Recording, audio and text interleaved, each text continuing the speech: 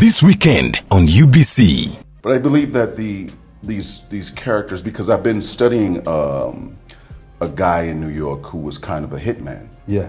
And he did 30 years in prison. Hold on a second. Yeah. You were studying a hitman? Yeah. Oh my goodness gracious. So just to get the character, because this guy, he did 30 years in prison. Yeah. And he was a hitman. He 30, 40 bodies. And he was just telling me how he would study whoever for months at a time. Like he would go through your trash, pull out your bills, see where you shopped at, who you were calling, the whole thing. And he knew your habits.